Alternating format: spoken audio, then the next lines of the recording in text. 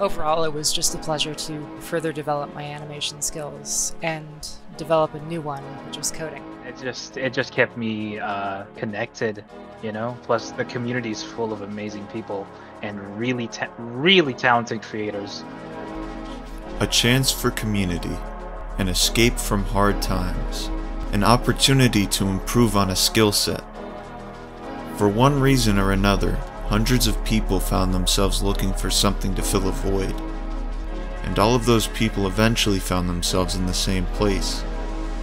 A gaming community that transcended the realms of what many thought to be possible, and created something continuously great in the face of adversity.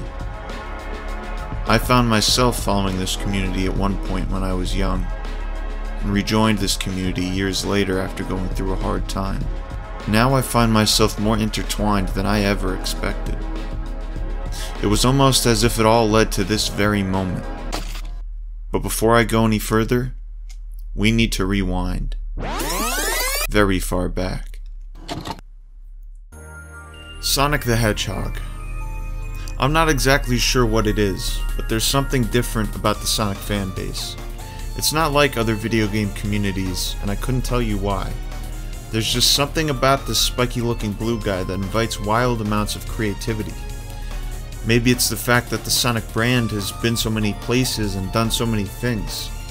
He's been in cartoony forests, realistic cities, cyberspace, and psychedelic voids. Or maybe it's because the games have waned so much in quality that it's encouraged fans to think how they do things themselves. Regardless, the creativity of the fan community is immense, and nowhere is that more visible than the fan games. Our story today is that of one Sonic fan game that stands above the rest in its resilience and quality gameplay, Blitz Sonic, and its eventual evolution into Sonic World DX.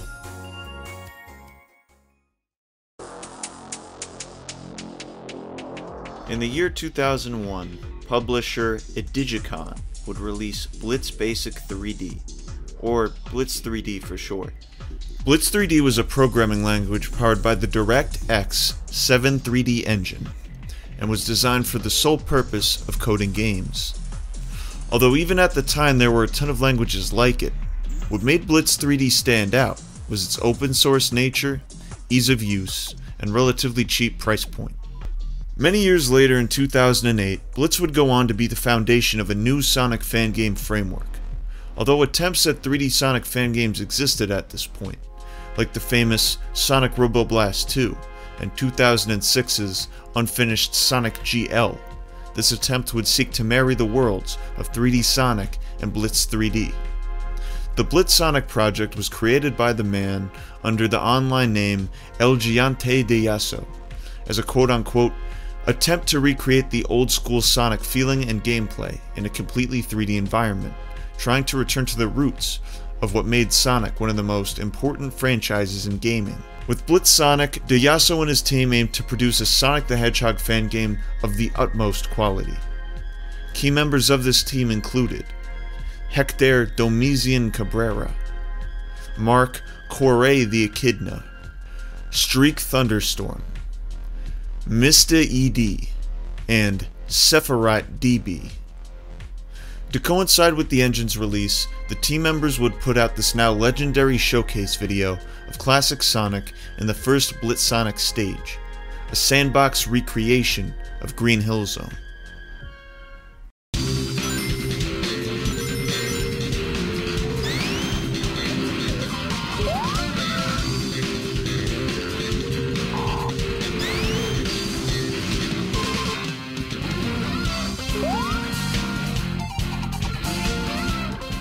The Blitz Sonic engine would go on to become very successful, with many updates in the coming years and a decent following of players and modders alike. Some of the most notable and memorable modders included users Bagjack, Lightning994, Sonic Fan NR1, Chai Shadow, and Aloix12. There's so many quality mods from around this time that could be mentioned here, but to keep it as brief as possible, some of my favorites were Burning Sands, Aloix12's Skyfleet 01, and Gravity Mine. while some of my favorite character mods were Ponytail Knuckles, this absolute nightmarish rendition of the Tails doll, and this big guy that I've dubbed Swole the Cat. Now, while the original Blitz Sonic is still playable today, I personally would not recommend it, as most of the fun of the game came from the mods, the modding community, the stages, the characters, and a good chunk of them are no longer available. It's just a thing that happens with time. However, a lot of the content can be found online. It's a good source for anyone curious to see what the game may have played like at its peak. Although the engine was certainly doing well on its own right at the time, it wasn't until 2010 that things really started to blow up, and Blitz Sonic would become much more popular than the original team could have ever anticipated.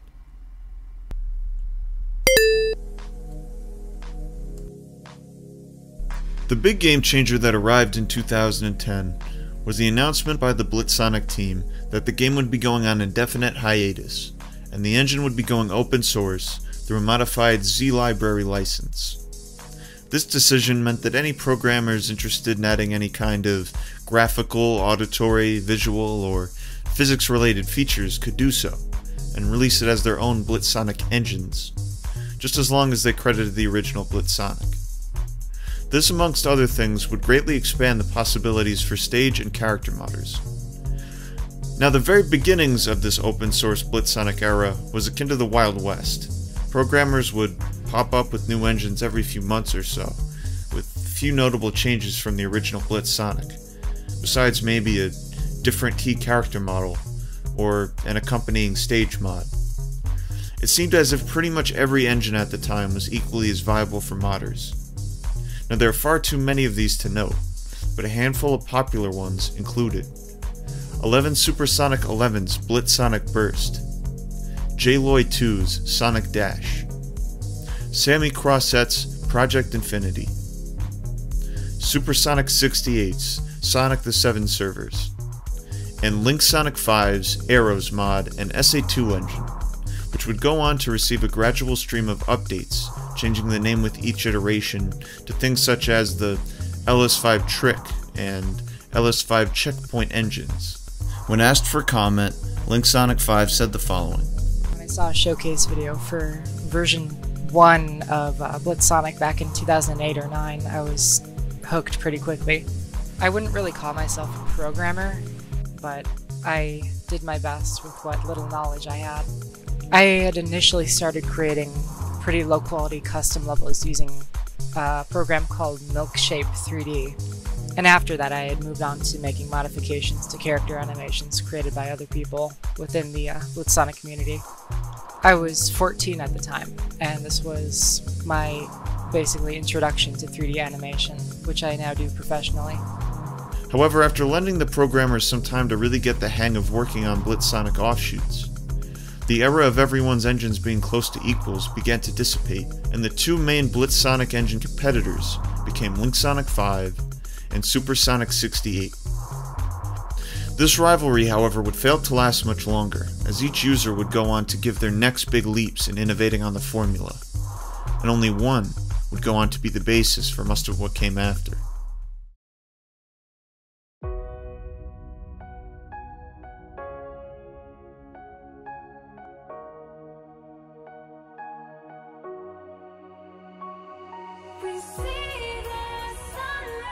Sonic Blitz 3D Unleashed was created in 2011 by Supersonic 68 and Zelda X19. Although multiple builds of the game existed, the only version still publicly available is Update 2.1. Notable features of the engine included an exclusive UI and menu theme, a new Sonic model with new animations, and although the animations in question were rather lackluster, the game also involved a randomized time of day cycle. The inclusion of the Aloix 12 stage Ocean's Bay also came standard with every download of the engine. Though personally, my favorite feature was the ability to mod out the menu theme to play various videos in the background. This feature was rather unique and not seen in too many other engines going forward, mainly due to file size concerns. Although ultimately, the engine had a lot of shortcomings as well. particularly in its lackluster visuals, draw distance, and the lack of a functioning goal system, one that would end the stages once they were completed. Though ultimately, SBU wasn't remembered as fondly as the next entry on the list, I think it's important to recognize it for its particularly unique qualities that made it stand out from the competition. Blitz Sonic Ultra was created in 2011 by Link Sonic 5 with the intent to expand the features in the original Blitz Sonic. Throughout its time in the spotlight, BSU had 3 significant updates. Updates 1 and 2 had minor changes between them and included the following. Although up until this point, the 2 BSU demos were pretty competent alternatives to BS Unleashed, it was at the release of Blitz Sonic Ultra Demo 3 that the engine would almost completely overtake Unleashed, and LS5 would be commonly known as the go-to Blitz Sonic coder. BSU 3's big new features included the following. The ability to drift, like in boost titles. The goal ring was finally added so stages could be completed once they reached their end, meaning you no longer had to completely reset the game to play a new stage. And the grind rail systems from the official games were implemented. These new features were seen as a massive breakthrough with Blitz Sonic, and led to a modding renaissance, with arguably even more iconic stages than the 09 era. Some of my personal favorites include Chai Shadow's updated Seaside Palace, Dark Supersonic 741's rendition of Sky Sanctuary, and Aloix's Skyfleet 03 remake and Green Hill Ocean.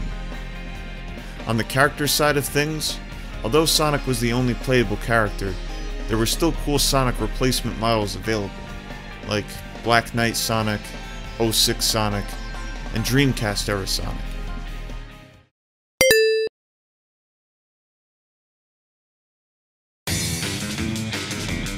In the summer of the same year, another fan game based on the Blitz Sonic engine was released, named Sonic BGE Anniversary, BGE presumably standing for Blitz Game Engine.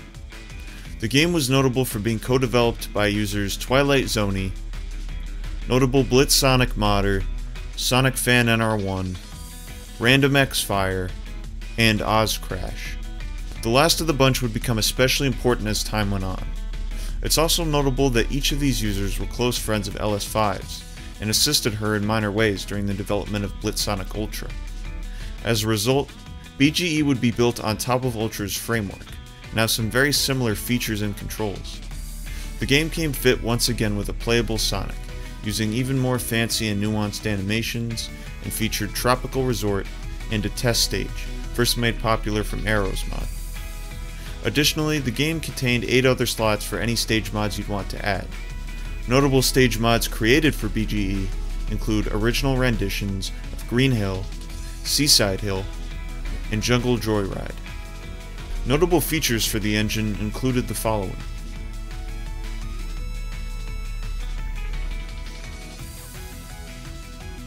The game would also introduce objects that could take control of the camera for the player. This meant that stages could now have more dynamic camera angles, and even have players navigate a stage from a 2D perspective like the classic Sonic games. Unfortunately, trying to play the game now seems to immediately cause a crash, so for all we know the game can no longer be played. And although there's not a lot documenting the project's reception, it can be seen online that it was at least moderately positive. Built upon the previously mentioned Project Infinity, Blitz Sonic Advanced was released in May 2012 as a new Blitz Sonic engine from Sammy Crossett.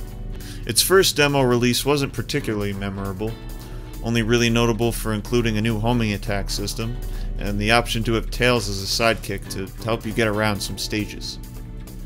However, its updated counterpart came with a lot of ambitious new ideas. This updated version was crudely dubbed Blitz Sonic Advanced Final, which had a series of 4 updates itself. Throughout these updates, there were various improvements including new shaders being added, a new boost system which allowed for speed to gradually increase, new and improved animations, and many new characters. A more in-depth look at all of these releases can be found on Sammy Crossett's channel. Upon starting up the latest version, 1.4, it appears that the characters available were the following.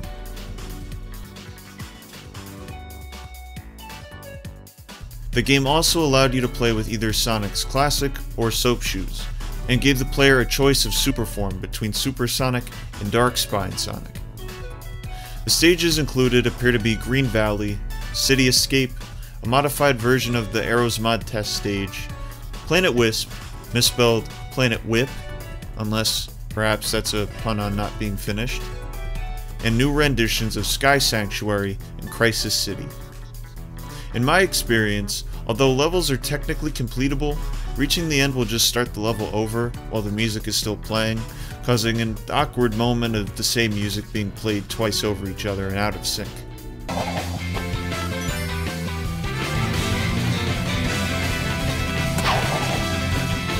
I also really enjoyed the inclusion of the Egg Pawn as a funny joke character, and the way it's been animated to make it look as if it really has to get to the bathroom is just a nice cherry on top. Although considerably jankier than its competition, Blitz Sonic Advance would go on to influence a number of future Blitz engines, especially with the inclusion of so many characters already built into the game as playable.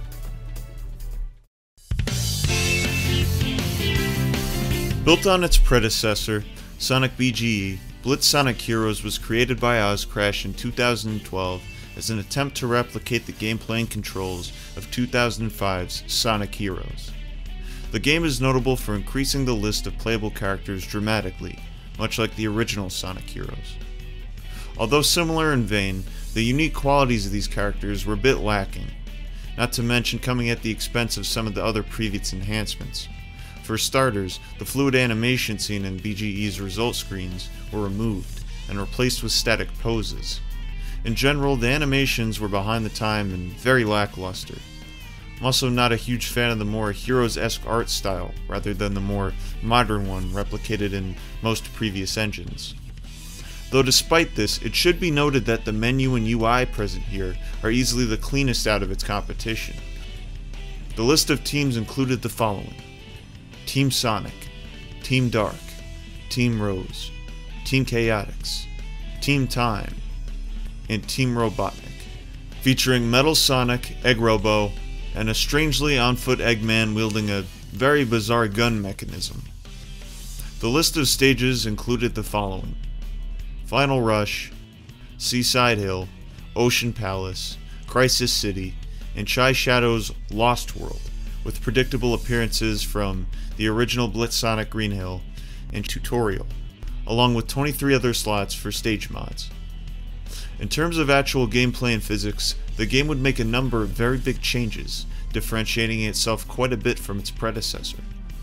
For one, the turning looks and feels considerably more awkward and looser than before. The game would also see the addition of a new over-the-shoulder camera style, which was very third-person shooter-esque, rather than the traditional behind-the-camera style present in most 3D platformers. Taking from Heroes, Blitz Sonic Heroes implemented character power-ups and enemy health bars, as well as team and character switching mechanics. The game also added some translator tech, allowing for forced 2D sections where the characters would be forced to only move on a 2D plane, similar to the Sonic Boost titles releasing at the time. It also streamlined the usability of locks. In terms of miscellaneous options, the game also included moddable character slots, a debug mode for modders, and the promise of an eventual online multiplayer component. The dev team included Blitz Plum, Sonic DBZ Fan 07, a pseudonym for BSA's Sammy Crossett, 3D Sonicu, Sonic Fan NR1, the famous Clash 2, 06 Hypersonic 60, J-Loy 2, 8-Bit Dragon, and Santatos, with minor help from Link Sonic 5. The first demo was released in late 2012, a second demo in March 2013, and a final third demo in June 2013.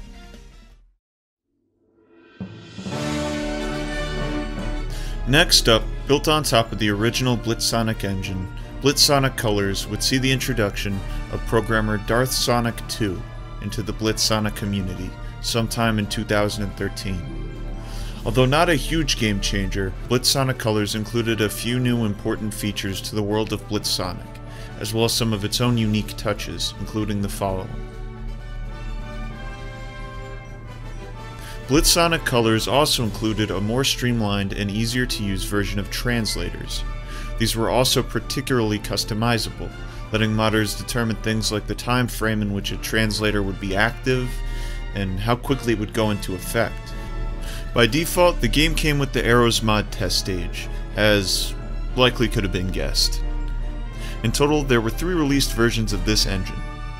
However, the differences between them don't appear to be documented, and the only version still publicly available is Release 1.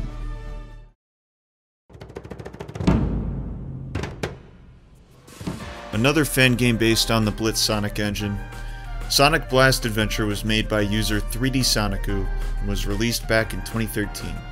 The game went for the route of imitating the Boost titles, like Sonic Unleashed and Sonic Generations, which were popular at the time.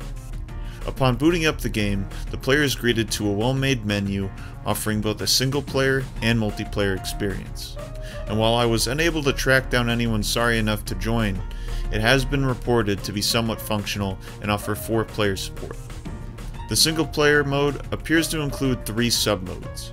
However, upon closer inspection, mission mode doesn't actually seem to change anything, and while story mode has some nifty percentage screens for Sonic, Shadow, and Silver, actually completing a stage will just cause the game to soft lock. Unique to this game is 6 playable characters: Sonic, Tails, Knuckles, Amy, Shadow, and Silver, each with unique, albeit mostly lackluster abilities.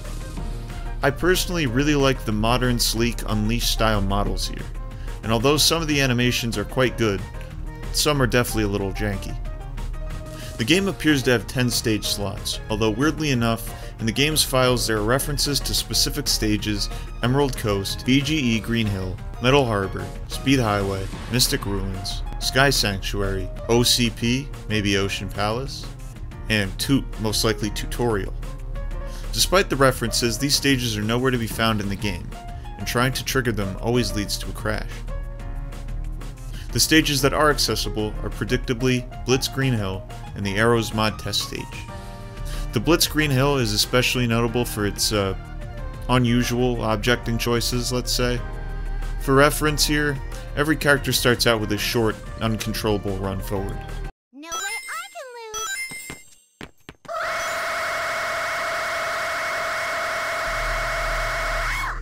Yeah, I didn't actually do anything here besides press pause. Additionally, the controls seem to strangely include some debug mode commands. You have the ability to place chili dogs, fans, and even invincibility monitors. Overall, Sonic Blast Adventure was an interesting attempt at concepts better executed in other engines to come later.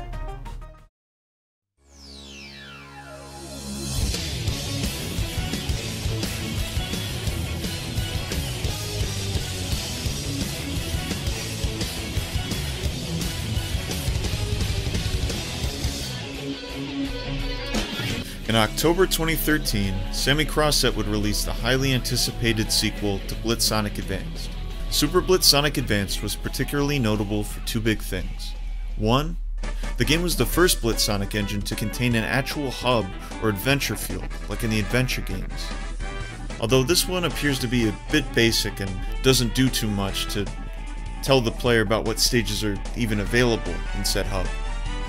Although multiplayer was attempted for Blitz Sonic releases in the past, such as Sonic Kid Next Gen's Genesis Redux project and the previously mentioned Sonic Blast Adventure, this appears to be one of the most popular multiplayer modes in Blitz Sonic, even if it had its major inconveniences and performance instabilities. In addition to the cast of the previous game, Super Blitz Sonic Advanced adds characters Rayman from the Rayman series, Silver, Mighty, and Rouge. In regards to stages, the engine's roster is now, in order, the following: Green Valley, Emerald City Streets, Emerald City Roofs, Desertic Base, Jackpot Highway, Snowy Hill, Tropical Island, Purple Temple, and Factory Mountain. With Aqua Ruins, Dimension X, Mecha Hill, Ruined City, Final Rush, and the Death Egg, all in the game's files. The game also expands upon a feature in the original where you could change different camera modes, allowing for some really interesting and unique angles, as well as fixing up the restarting stage error from the original, though completing a stage will only really give you the option to return to the hub or restart, no stage select option. Glad to see something's been done with these accelerators. Overall, Super Blitz Sonic Advance was a respectable step up from its predecessor, and an exciting engine that offered a lot of unique features for its time. Another direct successor titled Ultra Blitz Sonic Advanced was planned, and in the works. However, nothing ended up coming of the project bearing such a name. A sequel spin-off engine dubbed Sonic Blue Storm suffered a similar fate, being released but dying off extremely quickly. The next engine is known by the crude namesake Link Sonic 5 Engine 2, created by... take a guess. Development of the engine started back in 2012 and stopped in 2014. What's interesting about LS5-2 is that despite showing promise, the engine's final update was actually abandoned. By the time I was thinking about taking a hiatus from Blitz Sonic modding, mental illness was basically wreaking havoc on my mental state at the time. It was a user by the name of Anonymous who inspired me to create one last mod, a sequel to LS5 Engine 2, titled Project Salute. At the time, what it was supposed to represent was a final salute to a game engine that had long been showing its age. I'd created a character model specifically for the project, as I have with most of the Blitz Sonic mods I made, as well as implementing a lot of features that I found fun. Eventually, though, my still undiagnosed bipolar disorder had caused me to make some impulsive and destructive decisions in my life, and to drop most of the interests I had at the time, including coding and animation, unfortunately. It actually took me a very long time to pull myself out of the place I was in mentally, maybe a decade. And it's just something I'll have to live with and closely monitor. In the end, though, I ended up releasing the source code on a YouTube video. Despite that, this would most certainly not be the end of LS5's time in the Blitz Sonic community, as she would later go on to become a developer and character animator for the ongoing Sonic World DX, under the new moniker Marble. In spite of the engine never making it to its planned final iteration, LS5 Engine 2 found some success and appreciation for the time. Notable features for the engine included the following: a playable Tails in addition to Sonic, unique visual effects and aesthetics, the inclusion of stage teleporters, and streamlined ways of importing custom stages and characters. As a result of Link Sonic 5's popularity, the engine was particularly well received among the community. And to this day, there is still a lot of nostalgia for many of the engine's quirks, like the unique Sonic character model, and many of the stages that were released as mods and compatible with the engine. To illustrate just how popular Link Sonic 5 was in this community, somebody was even kind enough to make her an official theme song.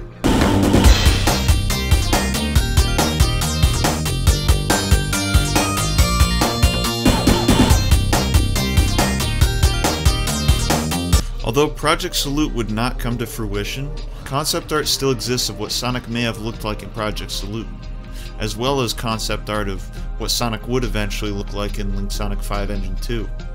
And although not technically relevant, to tie up the loose ends of LS5's story, she is currently heading up work on a new Unity engine called the Marble Fox engine, with fellow Blitz Sonic alum Alina Fox.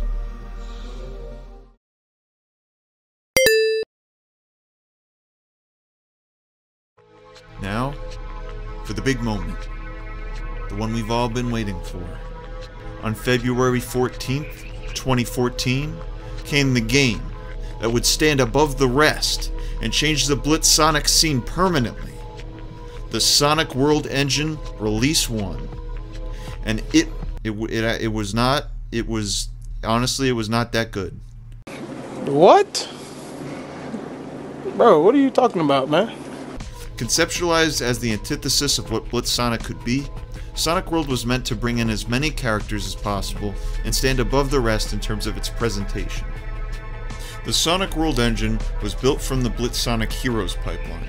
Led by Blitz Sonic veteran Ozcrash, the original Sonic World team consisted of the following: 06 Hypersonic 60, Axiom Ghost 13, and Blitz Plum for character animating, Sonic Fan NR1 for stage modeling, and 3D Sonicu, Blitz Sonic Advanced Sammy Crossette, J-Loy 2, and Cypheus for programming assistance. I was kind of sad to see it was no longer being worked on, Blitz Sonic Heroes, so I decided to email him, the original creator of Sonic World, to see if I could work on it myself, and instead he offered to let me join the team for Sonic World. Initially I was actually brought in to help with code stuff, and I wasn't really familiar with anything to do with Blitz coding at all. But I did manage to get my head around it pretty decently quickly. Using the same source for character models as Blitz Sonic Heroes, the team was ultimately able to fit 20 different ones into the finished product. Although as a trade-off, each character had very bare bones and lackluster animations. With the reduced amount of time it would take to implement all the characters in question were the following. Also notable is the fact that unlike Blitz Sonic Heroes, you cannot play as a team. Upon starting up the game, it is immediately noticeable that Sonic World's menu and UI are very excellent, much like Blitz Sonic Heroes. Unfortunately, the wonky turning and physics of Blitz Sonic Heroes are still present. Due to these and some missing objects, it's speculated that Sonic World may have actually been built off of an older backup of Blitz Sonic Heroes. Also, just like Blitz Sonic Heroes, the Sound for Silver's psychokinesis abilities is distractingly based. Upon reaching the character select screen, the game presents all the playable characters with their rolling 3D models and a view of all of their controls, as well as an info section. Much like Blitz Sonic Heroes, the game made promises of a potential multiplayer and online mode similar to what Super Blitz Sonic Advanced was doing. In terms of the game's stages, it's even more bare bones than Blitz Sonic Heroes, going from the engine's 7 stages to this one's 3. All of which being returning levels from the predecessor. Here we have Seaside Hill, Final Rush, and the Arrows Mod test stage.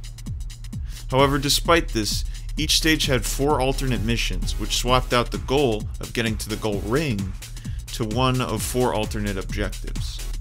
Time Attack, Ring Collector, Treasure Hunter, about finding 3 red rings, which were scattered throughout random parts of the map, and the bluntly named Killer, about defeating a certain number of enemies. However, in spite of Sonic World's lackluster launch state, the engine would premiere at the annual Sonic Amateur Games Expo, or SAGE for short. For those unfamiliar, SAGE was, and still is, an event where the Sonic fan community would advertise all the fan games related to the Blue Blur that had been released within the year. Sonic World would headline SAGE 2014, and go on to receive a fairly mixed to positive reception from the community. And in spite of all the engine's flaws, the team was adamant about going further with the project, this time with a new goal. See, while SAGE at this point was particularly known for being an annual event, this year would be a bit different. For whatever reason, there was actually set to be a second SAGE event scheduled for early August. Hoping to meet this August deadline, the crew marched on in development, patching up issues, and introducing new content.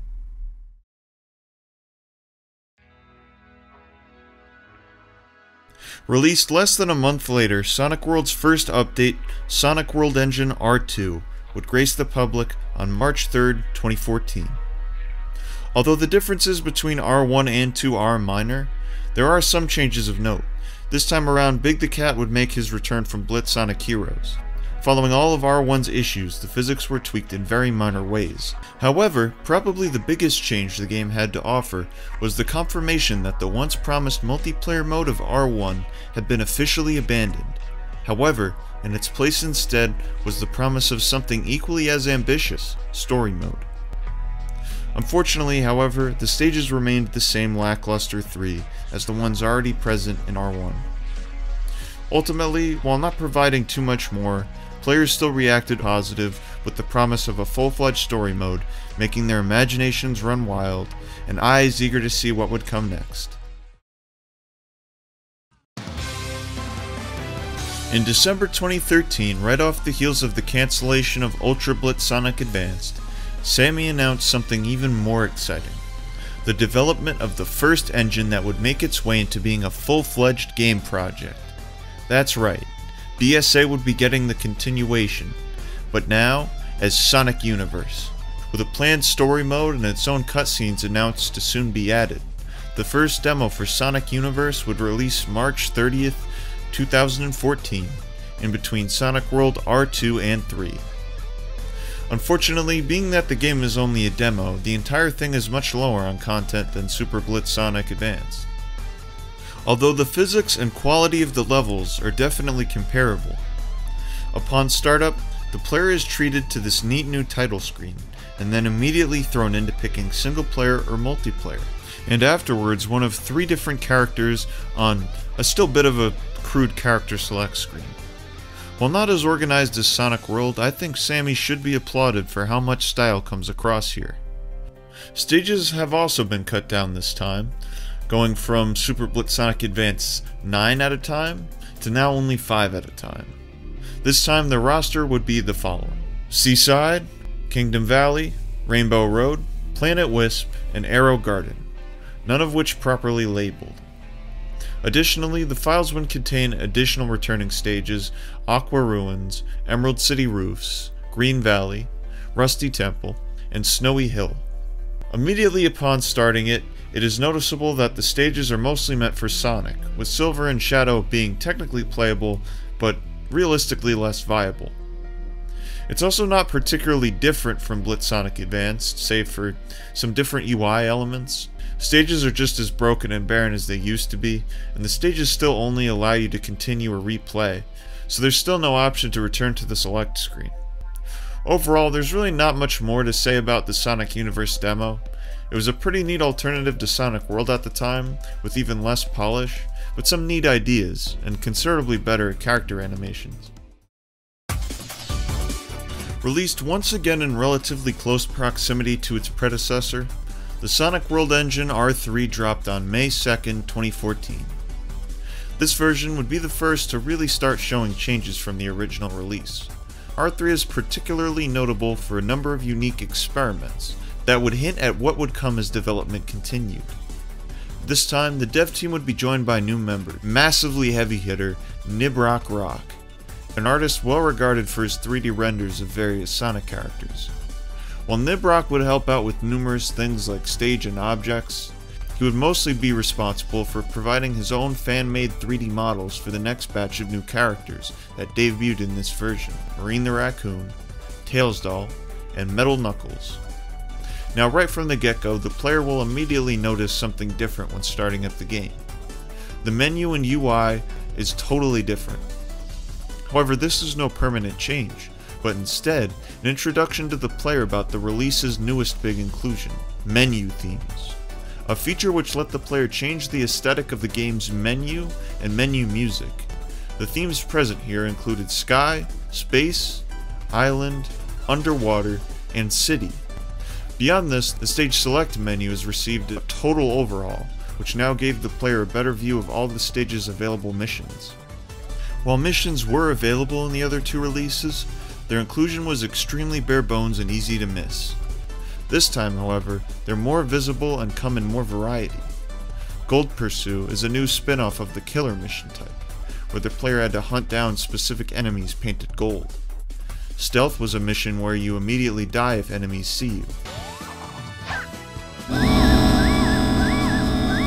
And Escape, aka Cosmic Clone, where a mysterious purple phantom version of the player chases after you until you find a balloon to end the stage. There is also a hidden 4th new mission that, while in the game's code, never made it to the actual release, likely due to quality concerns. This mission in question was Escort, which saw the player escorting NPC Vanilla the Rabbit to the goal, with the game warning you if you trailed off too far. Unfortunately, Vanilla would also be unable to jump, making every hypothetical mission impossible. In spite of this, Vanilla would make it into the game in the info section as a non-playable character. This time around, the stage roster had finally been expanded as well. In addition to the previous stages, we received the original stages Tokyo Street, and Love Garden. Besides this, rings and other objects were now more properly animated. Switches and teleporters were added, as well as plants and improved textures on characters.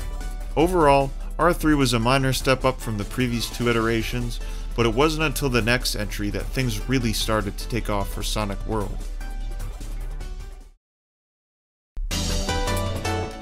Another 3 months after the release of R3, Sonic World would once again return to Sage, for Sage 2014 Act 2 on August 3rd. However, this version of the Sonic World engine had a distinction. While the first 3 releases were nothing more than a framework, R4 would be the moment Sonic World would begin to aim higher. No longer was it an engine. Instead, Sonic World would take the Sonic Universe route, and make the jump to instead being known as a fully fledged game, named just Sonic World. Going back to the main menu screen, the Work in Progress Story Mode button had been removed for the time being, and instead replaced with the bios that were on the character's select screen before. Though of course the real big change that blew everyone's minds was the re-implementation of the teams from Blitz Sonic Heroes. I could go on about the intricacies of the team system that are specific to R4, but a trailer released by Ozcrash at the time says it best in my opinion.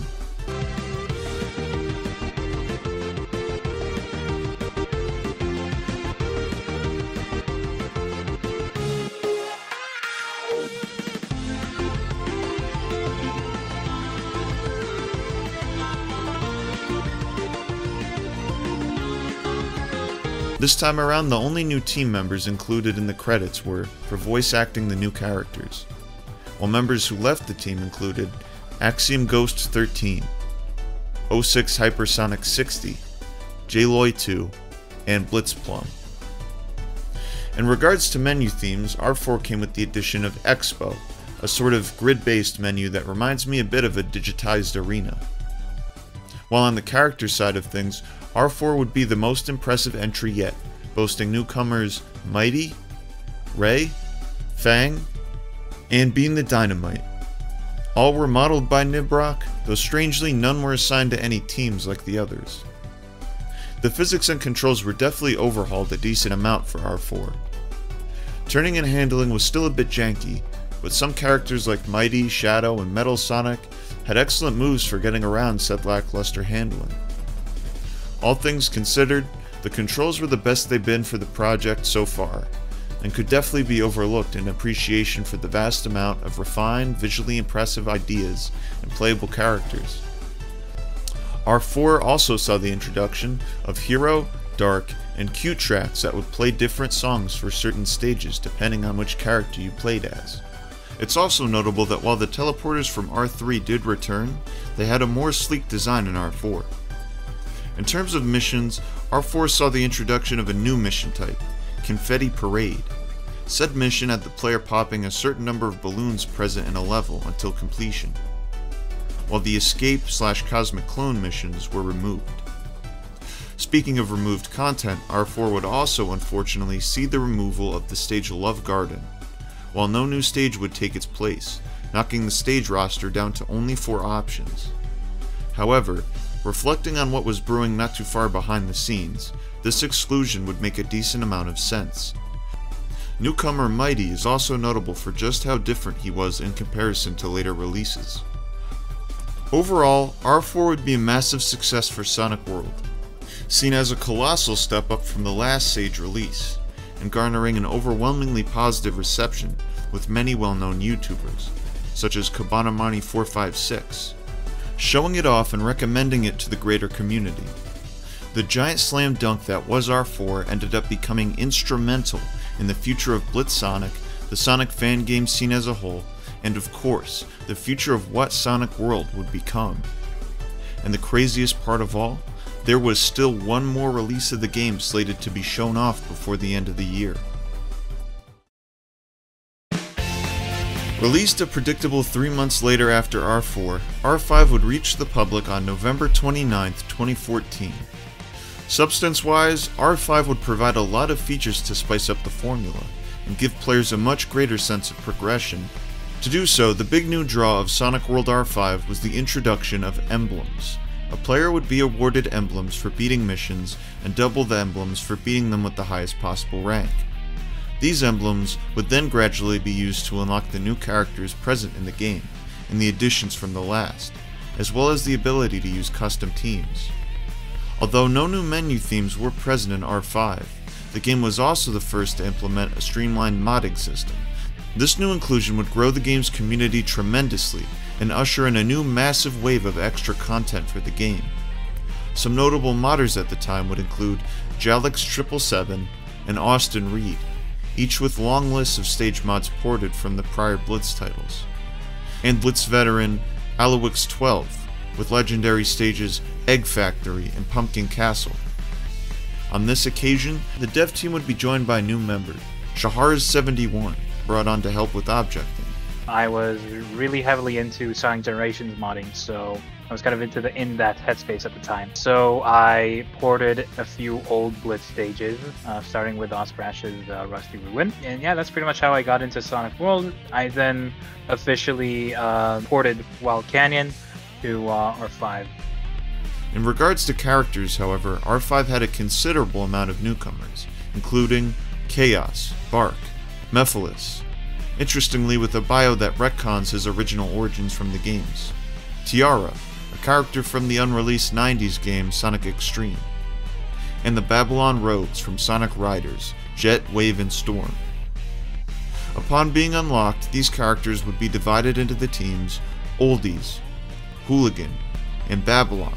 In regards to physics, believe it or not, there are even bigger tweaks here than in R4.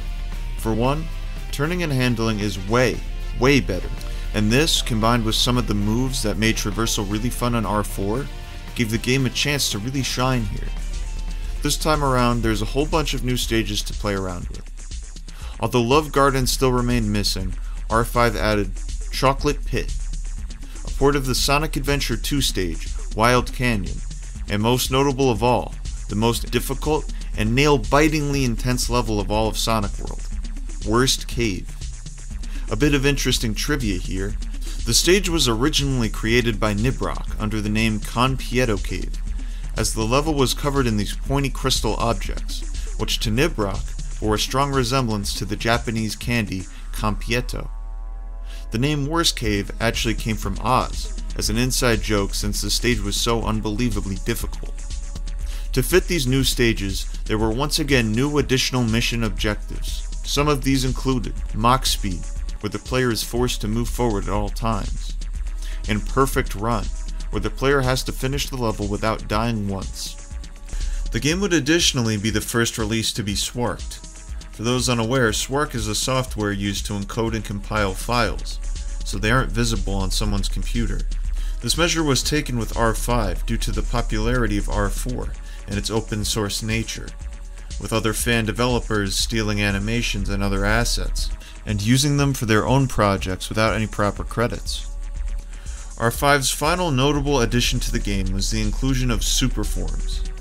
Superforms unlocked after receiving 60 emblems, which honestly doesn't do too much besides look cool, make you go faster, make you lose rings, and absolutely tank the frame rate. At the end of the day, there's really not much to say about the impact of R5. Everyone loved R4, so the game was still riding high off its coattails.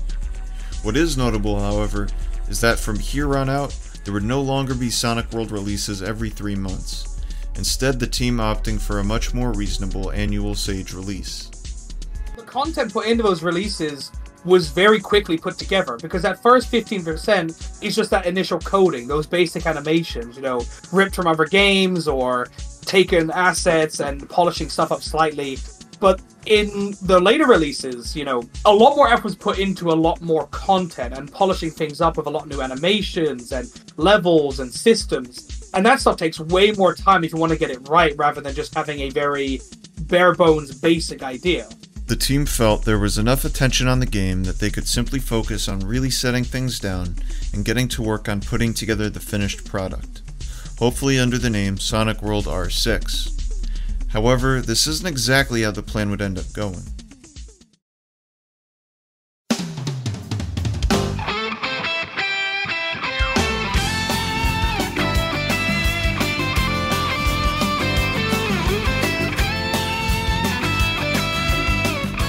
Jumping ahead only a month, the first full release of Sonic Universe would take place on December 7th, 2014. Although the game's story mode was scrapped, the amount of content would return to once again being comparable to Super Blitz Sonic Advance. This time on load up, you would once again be given the option of using a hub world or stage select screen.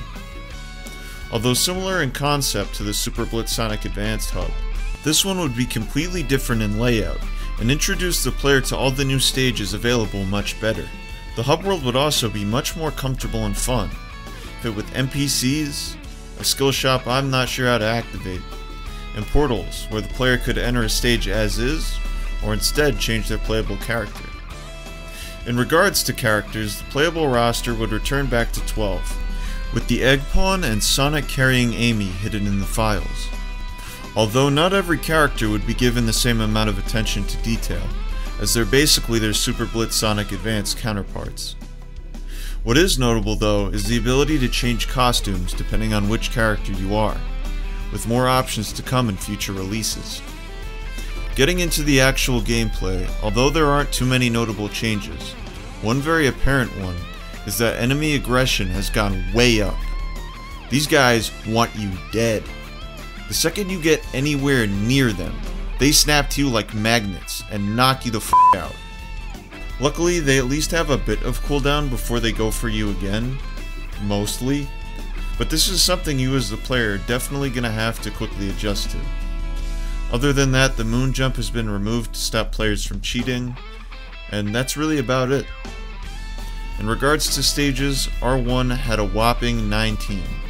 The following included Green Valley, Emerald City Streets, Emerald City Roofs, Desertic Base, Jackpot Highway, Snow Ride, Snowy Hill, Tropical Island, Sky Sanctuary, this time named Purple Temple, Factory Mountain, Aqua Ruins, Dimension X, Mecha Hill, Ruined City, Final Rush, Death Egg, Windy Hill SB, and ports of Seaside Hill, Metal Harbor, and Emerald Coast.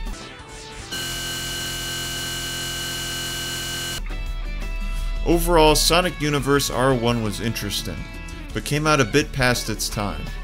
By this point, Sonic World already had beat it by a wide margin in terms of polish and quality. And seeing as World wasn't exactly brimming with that either, that says a lot. That being said, Sonic Universe certainly had a very cool, unique flair to it, even if it was beginning to show its age as it was coming out of the gate.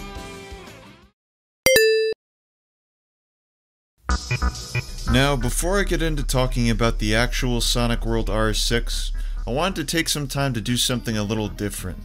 See, while the core elements that make up Sonic World might seem pretty obvious now, looking from the outside, in the year time span between R1 and R5, the idea of what Sonic World would be was a bit of a fluid concept. As a result, there's a giant treasure trove full of lost and unreleased content that for the most part wasn't officially abandoned until the team really had the chance to sit with the game during the R6 development cycle. Of all the cut content, the most notable thing was the story mode promised in R2.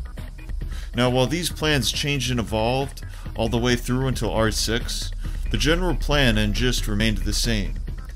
The story mode would contain a series of original levels, modeled by Nibrock, and each team would go through a series of them until fighting another team, and then eventually fighting a final boss.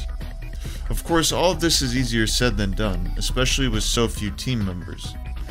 And while perhaps this task would have been fairly obtainable with the right amount of planning and willpower, when looking at the plan, it is immediately clear that these are not things the team possessed in this instance. I was in charge of essentially designing what was an ever-changing base concept from the original creator, and yeah, initially it started with like 5 teams, but then more characters were added, so then it had to be 6 teams. And I think by the end the concept was to have 8 teams, but some of the teams were teams of 2, and some of the teams were teams of 3, which very much messed with the flow of like the system.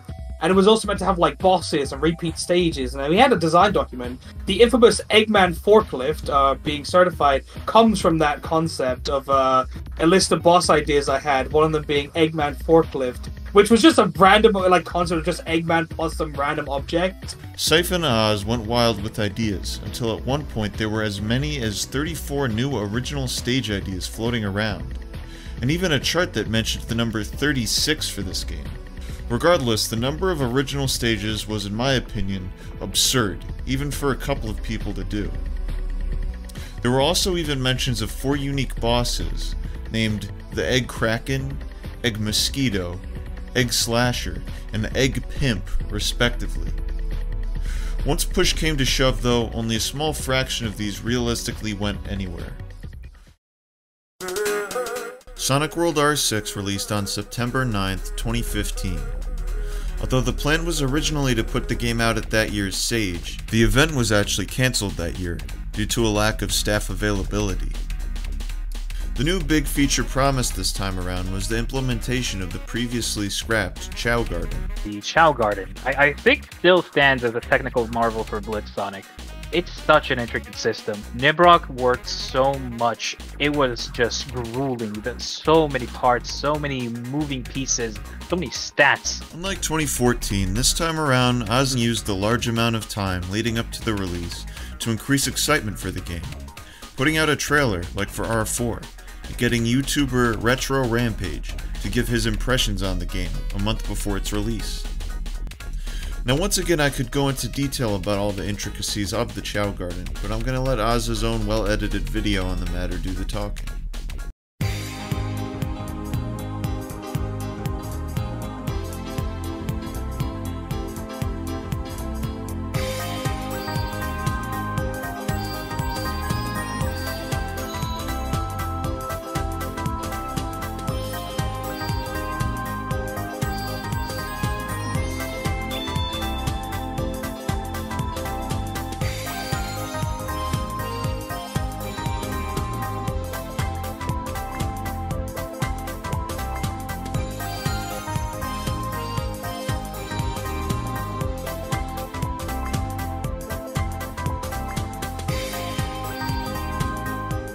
For R6, the list of characters added a number of new additions, all locked from the start, including Tikal and Heavy/Bomb, with the latter subsequently being dispersed into Team Oldies, while the stages added finally saw some more sizable additions, such as Middle Harbor, Nibrock's Honeycomb Highway, and Crisis City and Ocean Palace finally returning from Blitz Sonic Heroes. Some more notable additions from R6 were completely revamped move lists for the characters, a new more streamlined debug mode, the removal of the super forms from R5. Besides this, rings were reanimated to move in a faster and in a less choppy manner, and the camera was finally recentered to the player instead of having the previous over-the-shoulder view like before. The missions, once bluntly referred to as Killer, were also renamed to Destructor here. Unfortunately, while all of these things are known, the finer details are not, as I was unable to track down a copy of this release that doesn't immediately crash on startup. So for now, we're just going to have to stick with the info that's publicly available. What is known for sure, however, is that this release would be the first to receive some criticism, despite still being seen in a positive light. Notably, players were critical of the still unimproved animations, and frustrated at all the moveset changes, and the removal of super forms. Fans would also note that the game had some of the worst performance issues that the game would ever encounter. Regardless, the new debug mode made modding even more accessible, and carried the game on to the release seen by many as the absolute peak of Sonic World and its modding scene. Sonic World! This time, R7 would once again be released at that year's Sage event, October 15th, 2016. Unlike the past few versions, Release 7 wouldn't see any major game-changing tweaks or inclusion, besides just adding on to what came along with R6, and addressing the issues that made it not as well received as R5 before it. In comparison to R5, new members of the dev team included Jalix 777, Lady Lunanova, Dr. Flash 55, Wish Dream, Y Chef, Agent Enzo, and Aloix 12 for numerous new additions. While Sammy would leave, an OG team member 3D Sonicu would change his name to Wiz Genesis. In regards to menu themes, R7 would come with the whopping new additions of Winter, Heroes, Forest, Rainy, Adventure, Sunny, Volcano, Amusement, Windy, Retro, Mania, Night, Kingdom, Rush, Advance, and Dream. Visually, R7 would be the peak of the game's visuals. In regards to characters, R7 would welcome newcomers Shade the Echidna, Honey the Cat, Emerald from Sonic Battle, E102 Gamma from Sonic Adventure, and a new category of characters referred to as Oris. See, Oris would be a blank slate with character movesets that modders could build on top of. Of course, in spite of this, you could still play as the brightly colored skeletons before being modded. The physics have also been tweaked, although now too far in the other direction in my opinion. The controls are way stiffer than before. In regards to stages, the game had a large number of new additions, adding to the roster dramatically. This time around, new stages included a security hall port, a redone version of Sonic BGE's Green Hill, original Aloix stages Pumpkin Castle and Wave Ocean, new original versions of Casino Park, Rusty Ruin, and City Escape, the game's first ever boss stage, Mission Street, a harder boss stage, Grand Metropolis, and ports of Emerald Coast, Prison Lane, and Dawn Avenue. This time around, new mission types included Flicky, based on Sonic 3D Blast, where you defeat enemies to get the birds inside. Boss, self-explanatory. Rival, defeat another character on the roster. And Robot Carnival, a series of enemy waves that you'd need to defeat. Additionally, the Chow Garden from the previous R6 remained, and super forms were reintroduced into the game, albeit without the broken flight mechanics and graphical issues. Said supers also now applied to every character in the game, as opposed to before, when it only worked with a select few. R7 would also be the first game to introduce controller support, although unfortunately the controller support in question resulted in a number of invasive glitches. And last but not least, R7 would see the introduction of vehicles via the board. R7 would go on to be seen as a return to form from R6, and be hailed by a section of the fanbase as the best version of Sonic World that was made. As a result, the modding community blossomed massively at this time, and became the most active it's ever been, with new stage, character, and theme mods spilling out at a rapid pace. To capitalize off of this, developer Shahars71 would begin doing regular live streams with other community members, where he would play through and showcase the mods as they released.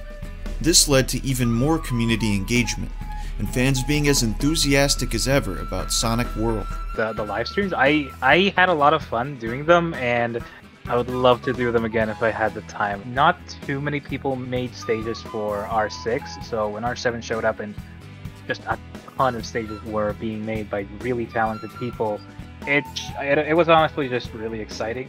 I created this stage called Desire Drive. Close to the release of R8, what ended up happening is that a bunch of the community members went on stream and played Desire Drive, and it had a particular set piece. And when he played through that set piece, everyone went quiet and just said, "Wow." And that moment stuck with me for a long time. Internally, however, things were a bit different. At this point in its development, the team was beginning to lose steam and passion for the project. Team members would cite the more prevalent criticism, and dissatisfaction with Ozcrash's leadership as key reasons. As a result of this growing sense of burnout, it was eventually decided that the game's next release, R8, would aim to be the final full version of the game and its last release. But before that would come to pass, there were a number of important events for the Sonic Blitz community that would go on to influence the future greatly.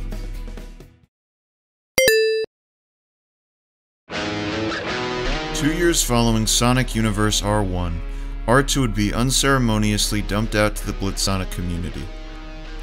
Why such depressing language?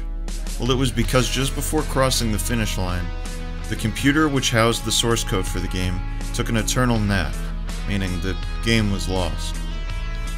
Feeling discouraged and not having the manpower that Sonic World had, Sammy would simply cancel the project and released his most updated build of the game on December 13th, 2016, as an apology, while still dubbing it Sonic Universe R2. Unfortunately, Sonic Universe R2 wouldn't really be all that exciting or different from R1. The main thing of note here is that the menu UI and HUD are finally more organized, taking heavy inspiration from Sonic World. Additionally, you can now finally exit a stage back to the menu screen, although in some cases this can be a bit glitchy. Costumes have been removed this time around, as has the shop, with nothing meaningful replacing them.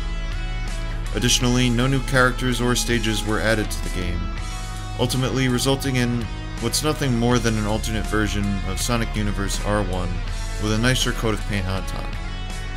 With the unfortunate death of Sonic Universe, and the end being near for Sonic World, heavy doubt was put on what the future might hold for Blitz Sonic. Although it wouldn't totally be without additional experiments, as we can see moving ahead slightly. Started sometime during the development of R7, Sonic Earth was a new Blitz Sonic project that would share many of its developers with Sonic World, minus some of the new, soon-to-be relevant faces, such as team lead the Sonic Clone, website designer the D4 Guy, and voice actors Landy and Sergeant Gerbil. There really isn't a ton to note about Sonic Earth besides that. Its development was short-lived before falling apart without even a public release. Development was eventually restarted on the Unity-based Hedge Physics engine, but still wasn't able to get any more notable. Besides Earth, there was also 2 other fan games being worked on by some of the Sonic World devs in their spare time. However, the details are better saved for later, when it becomes more relevant. Sonic Earth, however, would eventually live on as an official theme mod for the later released Sonic World DX.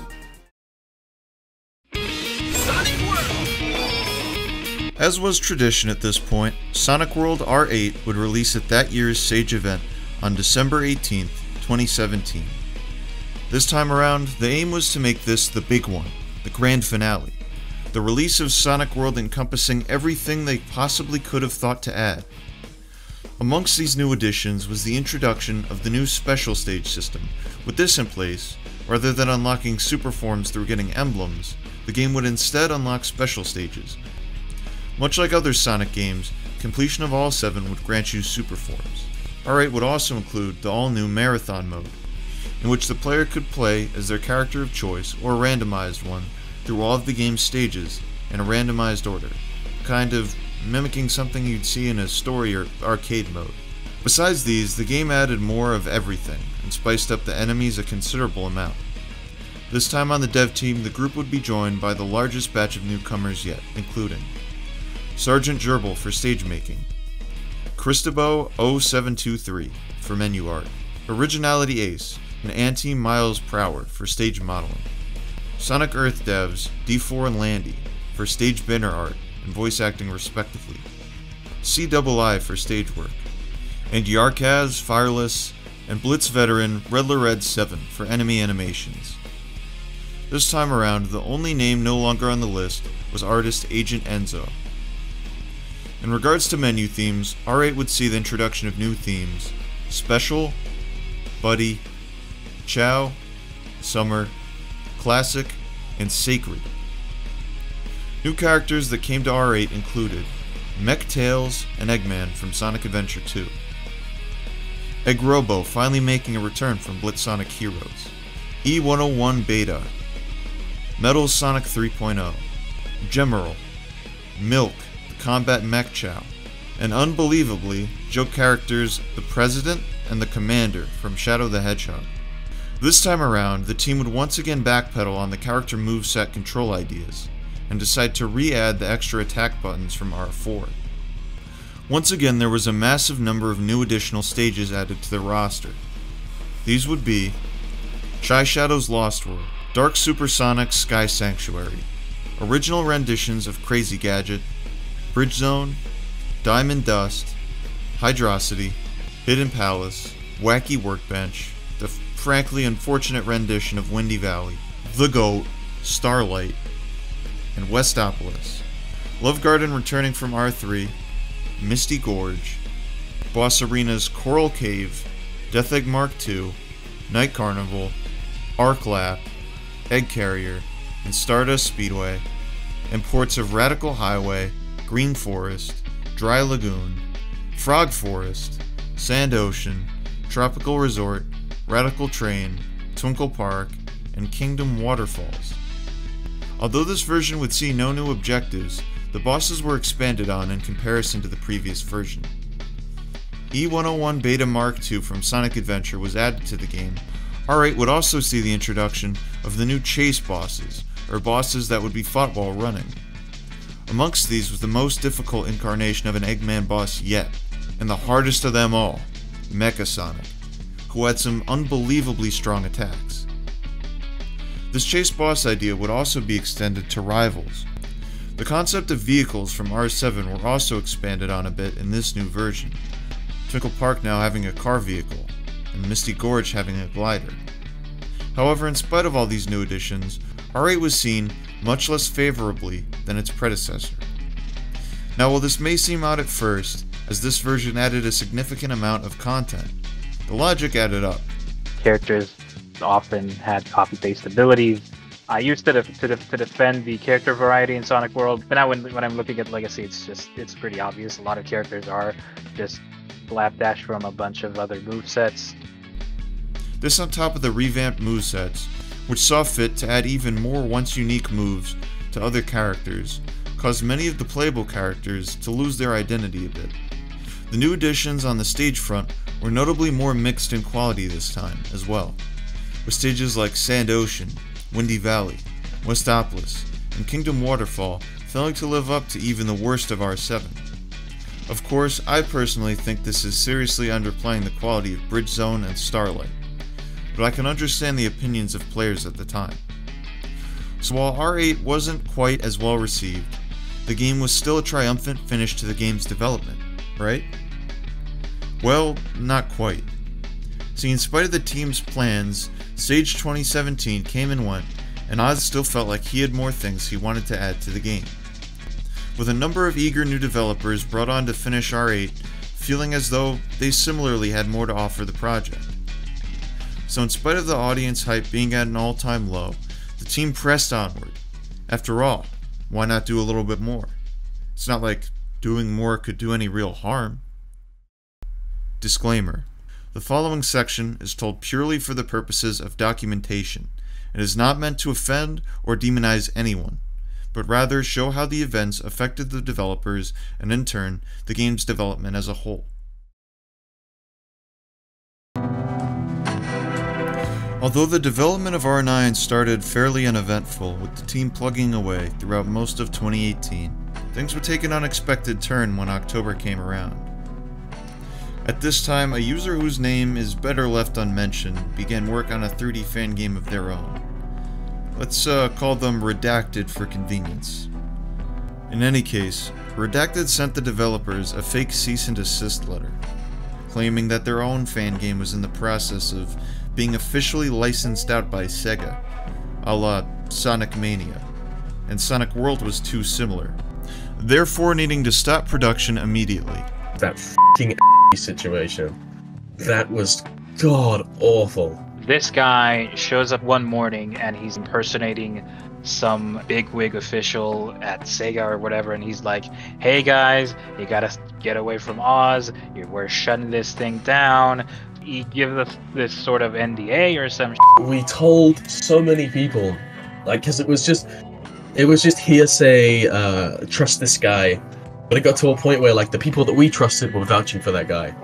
And so we just believed them.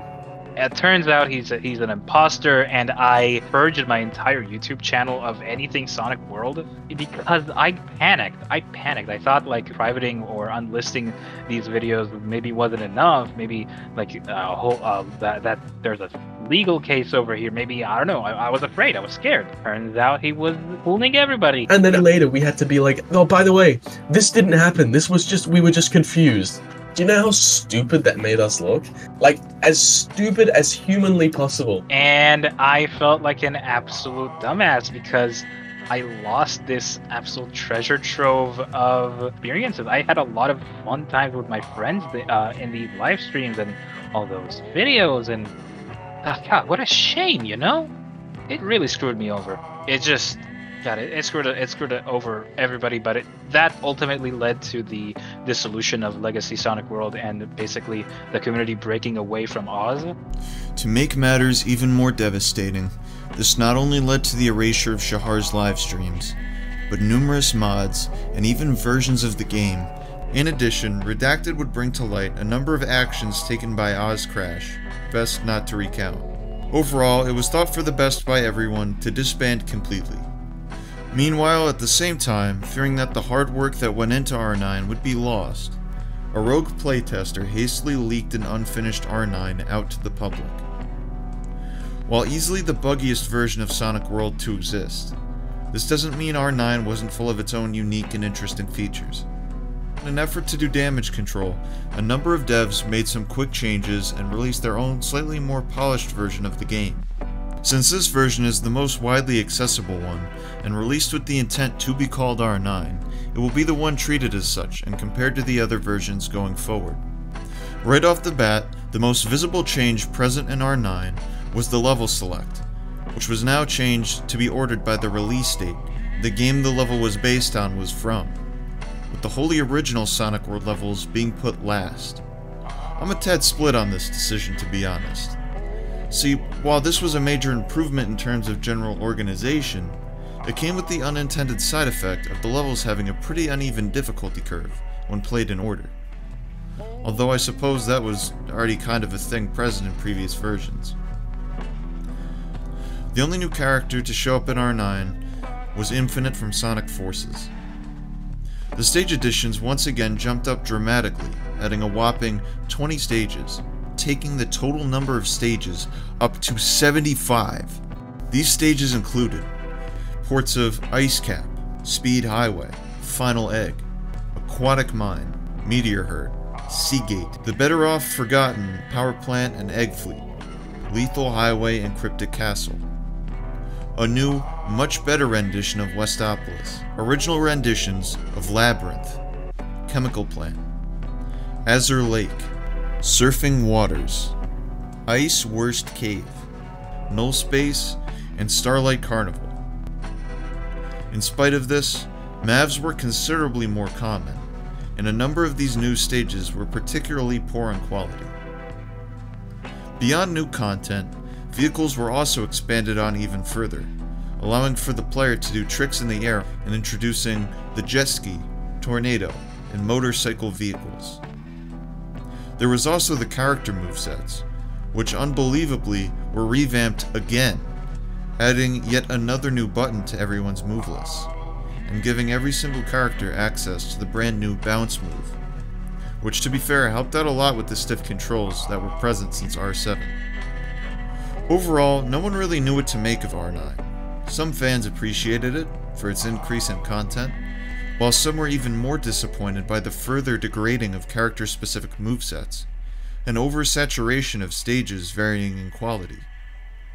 Regardless, it's what the fans had to make do with, as at the time, it seemed almost definite that this would be the final incarnation of Sonic World. And for a long time, it was.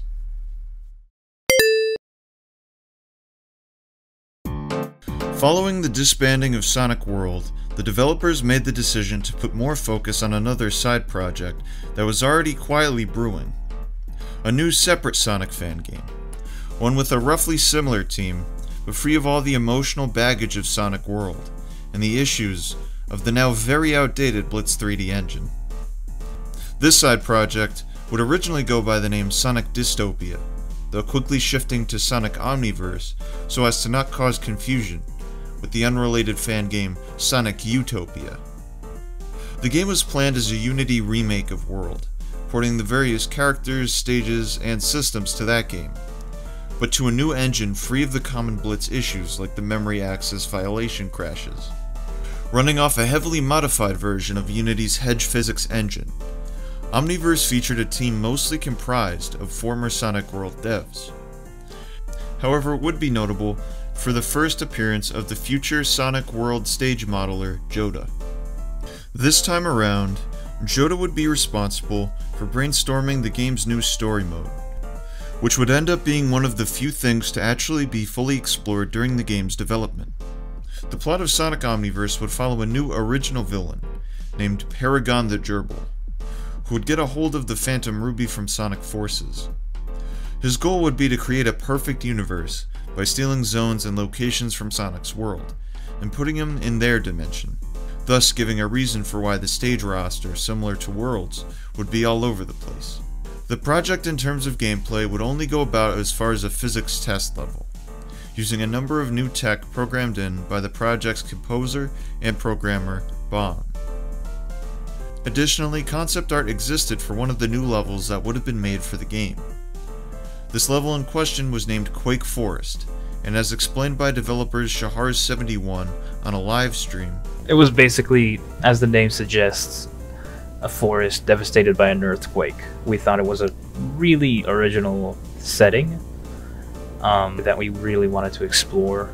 Possible layouts were also sketched up by Red7 and Joda.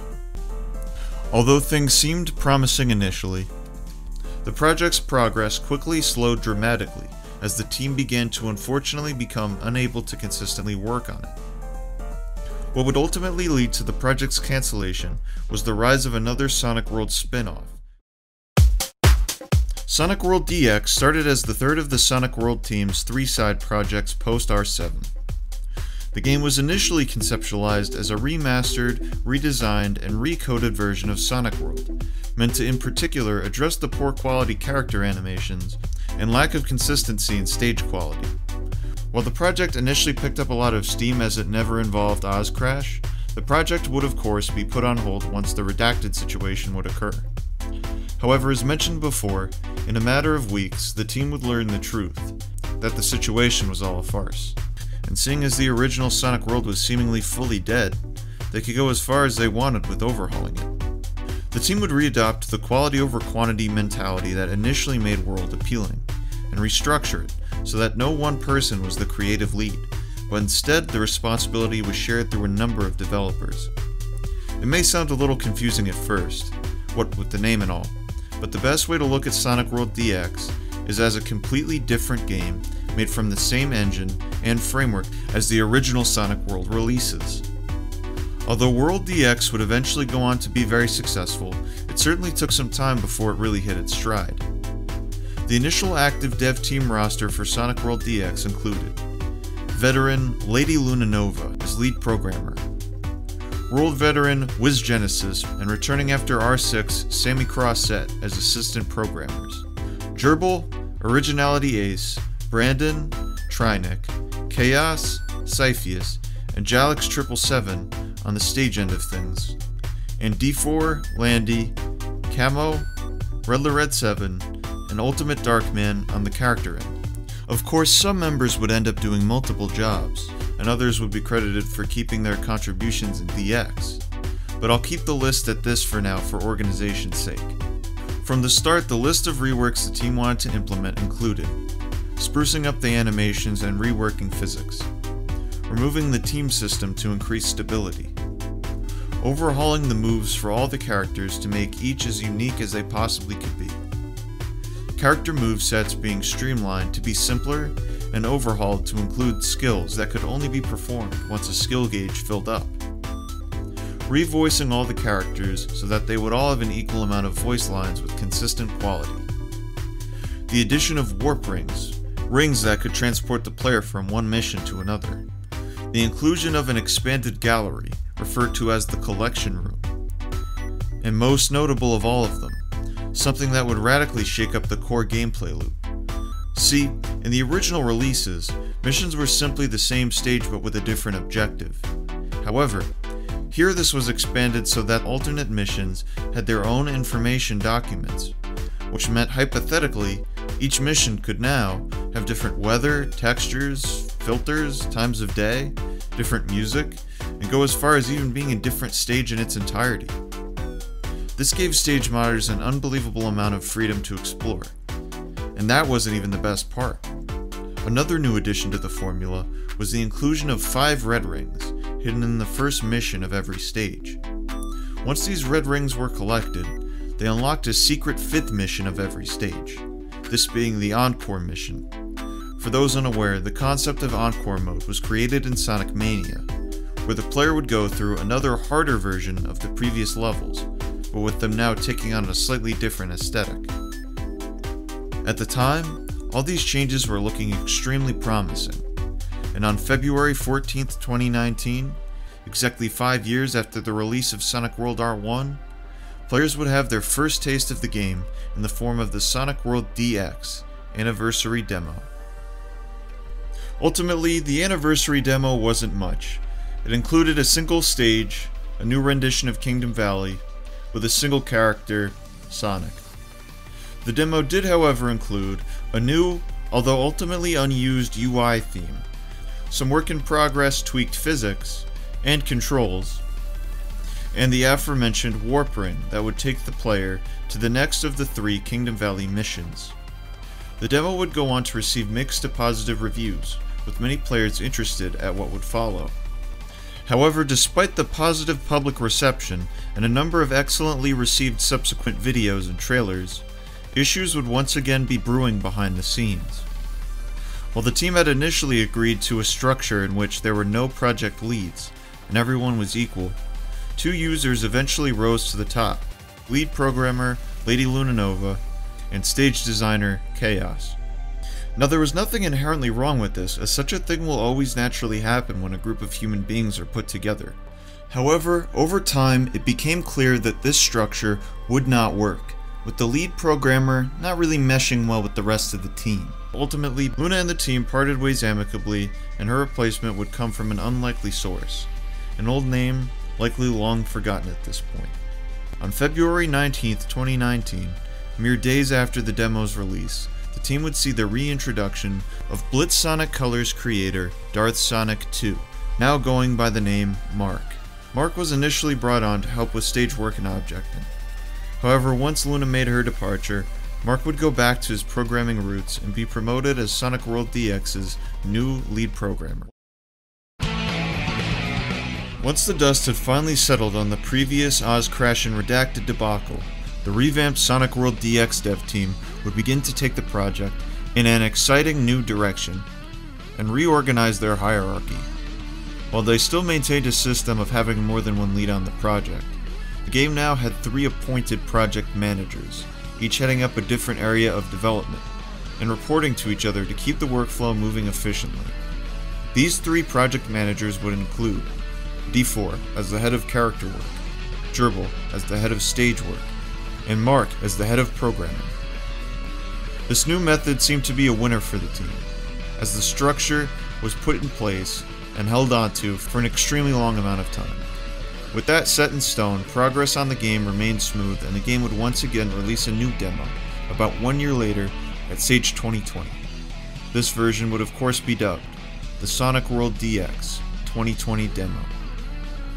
This time around, the dev team would see the additions of Mirror of Despair for stage work, Yellow Drill for objecting, Blue Speed Mouse, Strike, Orby, and Gygus for character work, while the team would lose Trynic, and as mentioned before, Camo and Luna.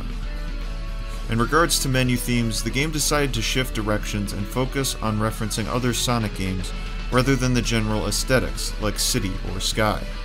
However, there was of course a new original theme, and one paying homage to the classic Sky theme. But beyond this, the themes were based on Sonic Adventure, Sonic Heroes, Shadow the Hedgehog, Sonic 06, Sonic Forces, Sonic Lost World, Sonic Adventure 2, Sonic Colors, and Sonic Runners. In terms of characters, the demo scaled way back, and for the sake of not giving too much away, only gave the player the options of Sonic, Tails, and strangely enough, Shadow, who in this game unfortunately mostly played like a worse version of Sonic. Character movesets were also significantly revamped. Sonic only regained the spin and boom kick abilities, with bounce activating automatically on stomp, and unlocking a light speed attack with a full meter. Tails retained the tail swipe while receiving a new cannon shot ranged attack.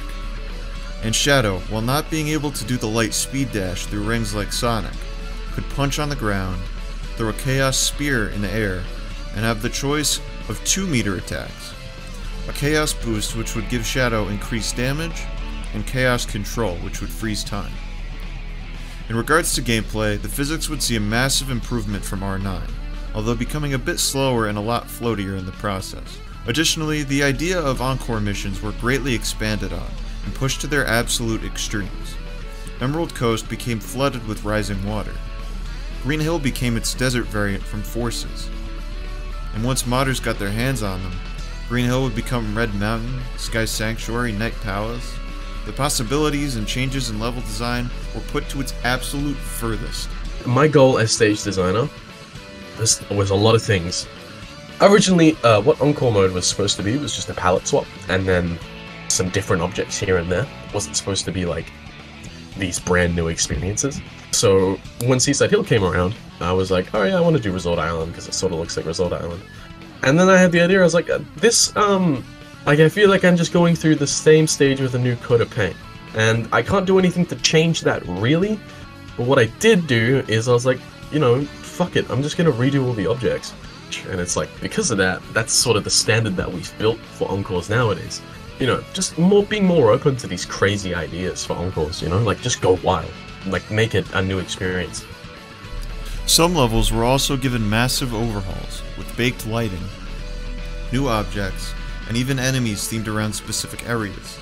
DX 2020 would launch with 8 playable stages to try: Green Hill from Sonic BGE, Love Garden, Green Forest, Emerald Coast, Hang Castle, the Anniversary demo's Kingdom Valley, and a new original rendition of the Sonic 3D Blast stage, Volcano Valley, along with the new test stage. One particular inclusion I thought was neat was for missions 3 and 4 of Green Hill. The map for the original Green Hill, as in the Blitz Sonic test version, was used. This was a particular one that hadn't been seen in quite some time. The debug mode was also overhauled for modders, leading to a much smoother modding experience. This time, modders were given the ability to reload a stage to see changes made to their objecting. There was also an option to reload the stage from your current position, and the player could maneuver the playable character in a variety of different ways. As someone who used this system a lot, I can confirm it was probably the most convenient version of debug mode we've gotten so far. Ultimately, the demo did well, although received some negative attention purely for being associated with Sonic World after the whole Redacted and Oz Crash debacle, as well as being on the now very outdated Blitz hardware. Shadow was also criticized for being pretty underwhelming when compared to Sonic and Tails, and many players weren't even aware of the Encore mechanic. In spite of this, the demo quickly garnered a dedicated fanbase of modders, and if nothing else, would radically increase the excitement for the impending release of the full game. This modding scene would end up being the largest it was in a number of years, and see the introduction of a few new important faces, including former Sonic Omniverse dev turned stage modder Joda, popular character modder Dilovsky the Fox, and stage modder Drox342. Notably absent from the DX team was founding legacy member Ozcrash. Due to his previously mentioned actions brought to light, Ozcrash did not return. However, unhappy with the state of R9's forced release, and dissatisfied with the creative direction DX was taking, Ozcrash released a new version of Sonic World on his own, on August 2nd of 2020, meant to be the true, definitive version of the game from one of its original creators. While it's tempting to say this is the definitive edition of Legacy Sonic World, there are a number of features both good and bad that make the answer unclear. Now while R10 had mainly just small fixes from R9, additions would include another 2 new stages, his recreation of Jungle Joyride from Sonic BGE, and a new level taking place entirely in the Tornado vehicle, which was originally planned for R9. A fix for controller support, which again was a massive improvement. The introduction of an option at the end of levels to take the player to the Chow Garden. A number of frog presets, an idea already implemented a bit more in depth in DX. Fixes for many of R9's stability issues, Character abilities were added with the intent to make many characters better and more in line with each other skill-wise. In spite of this, the well-regarded Westopolis port from R9 was removed, and the stage select screen was no longer listed in chronological order, instead being ordered randomly. Ultimately, Sonic World R10 wasn't much more than Ozcrash's way of giving a final goodbye, going out on his own terms and helping to disassociate Sonic World Legacy from Sonic World DX. Now, while technically speaking, 2021 would be the first year since its conception that Sonic World wouldn't see an official release, there was an attempt to hold over fans with the release of a small, previously scrapped side project from co-creator of World, Wiz Genesis. This project would be Blitz Sonic Online, a project which finally delivered on the old R1's promise of a multiplayer mode. The game would function through the use of a service called LogMeIn Hamachi, a VPN service which allowed users to create their own private servers they could add their friends to. The game featured 10 possible stages and a very expansive skin system, which would hypothetically let you change your character. In spite of this, the animations, physics, and graphics were very lackluster, and the game didn't really have much to offer outside of a few laughs with friends. Overall, past the first week of release, the game was not very popular, especially the Hamachi tie-in, which while I'd certainly say this method was better than Blitz Sonic Advance, the process of getting everything together was still noticeably complicated and very much tedious. In the end, Blitz Sonic Online was a fun little experiment released to the community as a thank you for their support, but was nothing more. To say the road to releasing Sonic World DX was a difficult one would be severely understating it. The team in 2022 was under immense pressure to deliver, with the expectations set to not only match, but surpass the legacy game. And on top of that, intense stability issues, leading to Mark having to recode a good portion of the game from an older backport.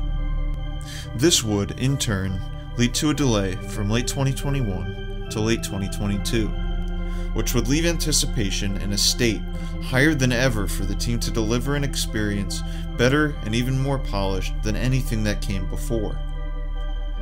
However, finally after 2 years of hard work, Sonic World DX version 1.0 would release at Sage 2022 on September 2nd. The stakes were high this time, and there was a lot to gain and lose. But regardless, I think it's fair to say just about no one could predict what would happen next. This time around, the dev team would see the additions of Joda and Nemo Polymer for stage work, Rummy and Sonic Pox for character animations, Astral Silverex for objecting, and greatest of all, the return of the legendary Link Sonic 5, now mentally healthier than ever, and going by the name Marble. As was predictable, the character roster was increased greatly from the demo, although not anywhere close to the level of the later Legacy editions of World. V1 would clock in at 17 characters, all with expertly crafted animations. Added since the demo were the following.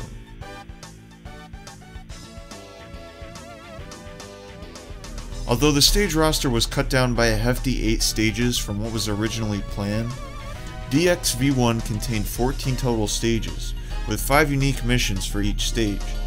In comparison to the demo, V1 included a revamped Seaside Hill, Honeycomb Highway, Metal Harbor, Misty Gorge, Worst Cave, Crisis City, and a new stage, Mystic Jungle. Certainly a bit disappointing from an outsider's perspective, but when actually presented in the game, there's still an unbelievable amount of variety and content included. 1.0 also came with the inclusion of the new race missions, where players would have to do multiple laps around a track to complete a level. Easily the biggest change, however, in 1.0 was the inclusion of a whole new mode, entitled The Island. The Island, formerly the Collection Room, was a large open area where the player could do a number of things. One could play an extra 6th mission of every stage, for example, by collecting cards and bringing them to one of 2 ATM machines. They could explore to find scrap stages, like Blossom Paradise, Rocky Mountain, Frost Peak, Glacial Clamber, and Legacy Stage Tokyo Street. And the player could also enter a shop, where they could purchase and equip various skills and or handicaps. However, the most interesting thing about the island in 1.0 in general is how progression worked. See, in 1.0, the stage Worst Cave was actually locked at the start. In order to unlock Worst Cave, the player would first have to S-rank every stage's encore mission. Once that's finished, as hinted at by a shrine on the island, S-ranking every mission of Worst Cave unlocks a card on the island that leads to the final boss, the legend himself, Egg Robo. Defeating Egg Robo, or rather entering the boss, would unlock Egg Robo as the final secret unlockable playable character of the game. Besides progression, the game would include new themes based on Sonic Gems Collection, Sonic Mega Collection, and the scrapped projects Sonic Earth and Sonic Omniverse. The Chow Garden would also return, but without much of note. Overall, from the outset, Sonic World DX version 1.0 seemed like it should have been an easy slam dunk. However, due to a few unfortunate number of bugs and bizarre design decisions, the game received mixed reception on launch. Most notably, there was a bug where, due to the game's files being swapped, many newer security systems detected the game as a virus, which likely contributed to why it was not given much attention at that year's Sage. This time around, controller support was just as broken as it was in R9. Fortunately for the game, not everyone was affected by the controller support issues, and those on the other end had nothing but positive things to say. It used to be our competition was a GDK fan game that no one could play, a Unity fan game that didn't have many stages. Those were usually ended up being our competition at that time. So there wasn't really much of a choice back then. Sonic World was the only good Sonic fan game at the time, which is very much different now. I've seen a lot of great praise. I've seen a lot of people on it because it's Sonic World. And we're always going to get that. We can make the game as quality as we can within the confines of the Blitz engine, and people are going to be like, well, it's on the Blitz, so it's still shit. You know what I mean? We've gotten some great criticism, and I think a lot of people are starting to treat Sonic World Sonic World DX like a real Sonic game. You know what I mean? Because it's starting to feel more and more like a real Sonic game. I think we are just doing incredible things with Sonic World. Like, no other fan game does this, you know? No other fan game has this quantity of cool content. And, like, quality content, too. Like, how many fan games do you know with, like, The Island? Like, you know what I mean? Like, it's not... The Island isn't amazing by any chance, but it's so cool. I'm just so happy that the game got out. It was such a surreal feeling seeing our work and our result of our friendships and our bonds create this fucking awesome, like, culmination. Like, we were just a bunch of teenagers, you know? Like, we were just teenagers at the time, just throwing, like, building blocks together, and we made something sick. I think the reception has been great, but ultimately, if it was bad, I wouldn't care. I'm proud of what we've created. So, while 1.0 was a definite success as far as content went, it was clear that the game simply got tripped up by annoying glitches and the super high expectations of players. In the end, DX 1.0 would ironically go on to receive less attention than its demo, and begin a kind of modding lull in the community, with many users simply deciding to wait for a big patch before returning to the game. Fortunately for them, however, it would not be too long before this would occur. Although as mentioned before, V1 did have minor patches, fixing things such as re-recommending keyboard controls, and many smaller bug fixes. The real changes came in the form of Sonic World DX 1.1. Released on March 31st, 2023, 1.1 was the culmination of the dev team taking every bit of criticism and acting on it. Almost every single bug and or unpopular decision was fixed in this version. Namely, 1.1 fixed the bug that caused computers to detect the game as a virus. However, as a result, the game's files would no longer be swapped, a first for DX, and the first time since R5 for Sonic World as a whole. Besides this, the game had noticeably better performance this time around, due to the game including something referred to as the 4GB patch, a third-party software which assists games in using more of a computer's specs without having to worry about engine limitations. Going into the game's release, the team was joined by new character animator and former modder Dailovsky the Fox. Dailovsky's contribution to the game was immediately seen with the addition of the new character Jet the Hawk to 1.1. A classic Sonic mod created by developer D4 was also included in the game as a bonus to show how mods worked. Although there would be no new stages, Crisis City would receive a new mission with its own unique mesh and objects, acting as a kind of new stage in a way. It would have been if this was Legacy World at least. Marathon mode also saw a massive overhaul, with new additions like save slots, and different marathon types, including main acts, alternate acts, and endless mode. New equips were additionally added to spice up the shop, with one even allowing for moddable music. A theme based around Sonic Frontiers was also added. And although there weren't any super major changes beyond these minor quality of life ones, every small detail would be documented and explained in depth by a video released on the official Sonic World DX YouTube channel. Unfortunately, the launch of this version would be very noticeably messy, with a lot of rampant new bugs that had to be patched days later.